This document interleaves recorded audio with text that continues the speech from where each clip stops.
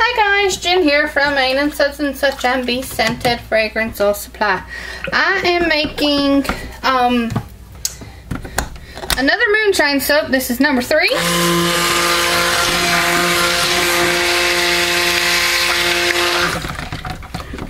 This one is a candy apple. The company carries 3 different scents of moonshine, or different flavors, not scents. One is a berry, peach, and apple. So, for this one, I'm going to do a base of green and hopefully a drop swirl of red. Now, I'm adding in my lye. I will hand stir in the fragrance and hand stir in the moonshine after I divide up and do colors.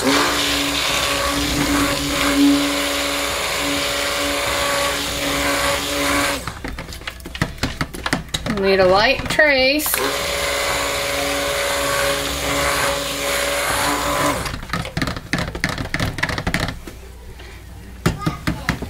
Probably all the blending I'll do except for the color. So, we'll pour off for the red, or reddish color.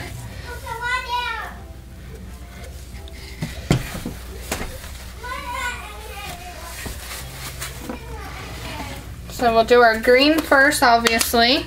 It's a lighter color. This is green apple mica from Be Scented.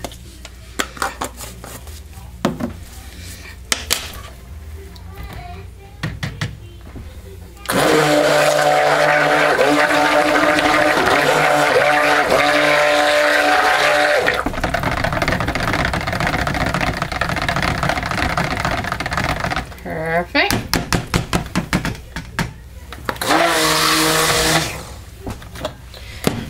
Next, we're going to do a blend to get a pretty good red. Not with that one, obviously. I'll show you what's on my wig. What's on your leg? What'd you do? My wig hurt my scratch it. How'd you do that? Because I scratched it on a little tiny. A little tiny? Yeah. Oh. It hurt. I bet. Yeah. It's green there last night. Yeah? And the doctor touched me, I scratched it. The doctor did me extracts it. Oh man. The misery extracts it. Oh. The misery. Well, you better watch out. Yeah, the misery. Okay, in here I have the new Red Rose. It's on the Be Scented website. It's not our old one, it's the new one. I have Red Rose, Wild Strawberry, or it's Red Raspberry, sorry. It used to be called Wild Strawberry, now it's Red Raspberry, and then the Magic Purple. So, let's hope we get a good, nice red mix with that. Blending colors is not hard.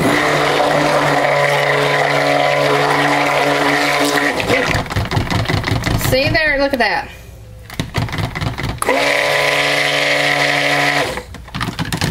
Beautiful. The purple gives it just that little depth that you need to get a red. Alright, so fragrance. Of course, the majority goes in there.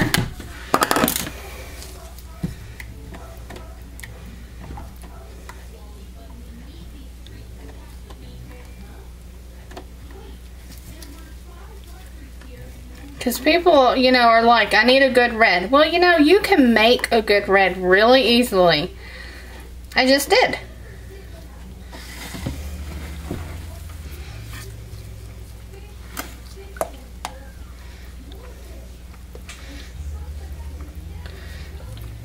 Here in just a moment. What I'll do is I will add all of the Moonshine to both of them. I will only hand stir this color, pour it all in the mold, and then I will stir the other and drop it in. So get the mold ready. This is 5% Moonshine, for anybody that wants to know. 5% of the recipe.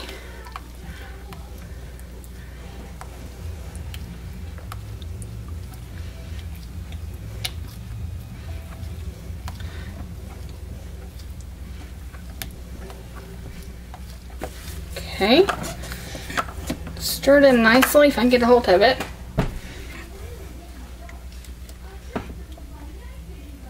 See if we can't get this in and then get the other color dropped down in there. Rest I can save for the top. So let's stir, stir, stir.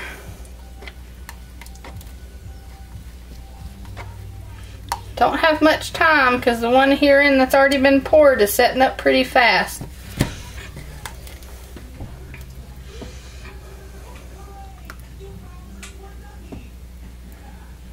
So I'm pouring from pretty high to get it to drop down in there.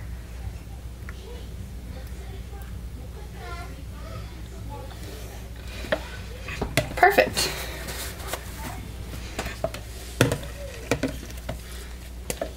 I definitely would consider this an advanced soap making technique, because you really got to know your recipe and know how it's going to react when you add that much alcohol, that high of a content of alcohol. Which is not too bad. I think this Moonshine is, it's 42.5% alcohol. That's what it says. So it's not too bad. But you know, it's a lot of alcohol to be putting in soap. Now I'm going to use my skewer. Maybe. Let's see.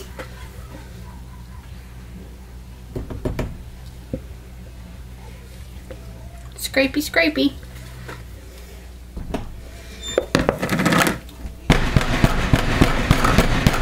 Yeah. I think I'm going to use my skewer.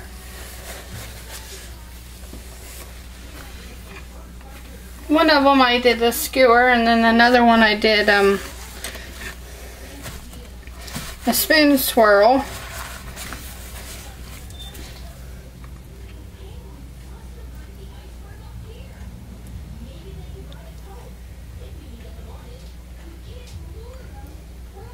You can see how fast this is setting up.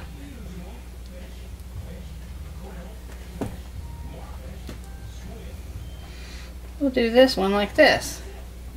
The other one I did around in like circles.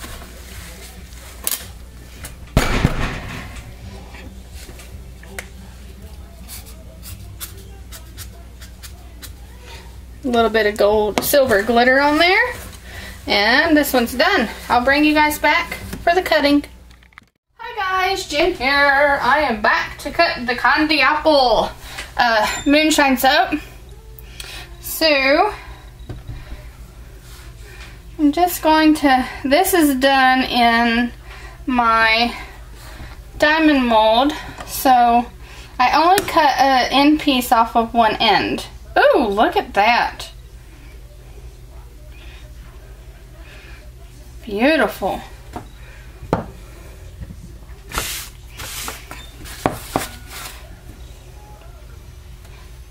This soap is a couple of days old because I just didn't have time. Yesterday, I know, isn't that awful? But I didn't have time to get to them. To get them cut. I've just been so slammed with getting ready for my big holiday listing this Friday. And this is Wednesday. I still need to do one more small batch of lotion. Because the last batch that I made, I did 50 some bottles, and I was 2 bottles short. I'm like, you know what? It doesn't matter how much I measure and be accurate, you know, when I'm always off by 1 or 2. So, you know, it is what it is.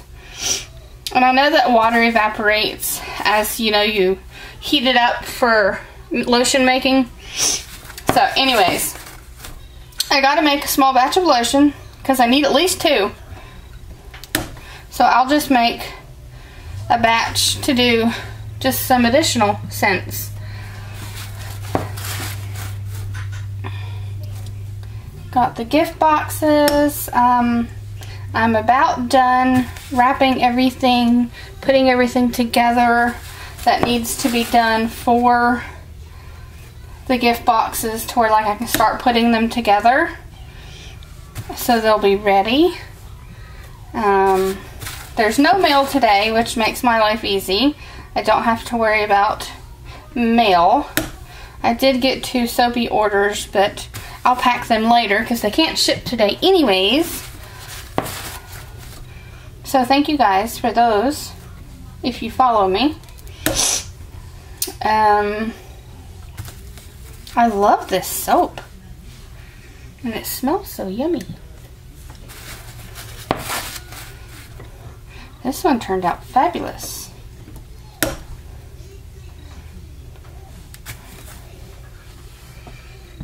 Alright.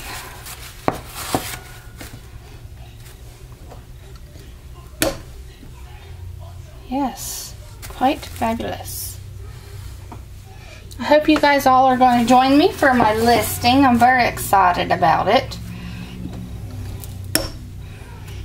I have a new way of doing my samples, my soap samples. They're a little bit smaller, and I'll show you.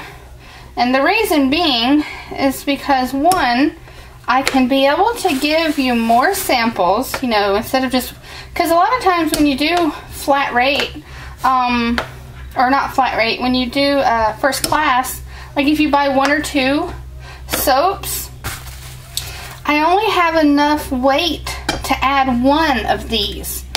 So I found some cute packaging, and I'm like, you know what, I'll cut them, because a sample is just, it's what it is, a sample, it's a test to see if you like it. So this way I can do at least 2 in those type of orders. And then also I run out of samples so fast. Like I have people that request if they can buy some of my samples, and I can't keep samples. So this way, cutting them like this, I'll show you guys the new packaging.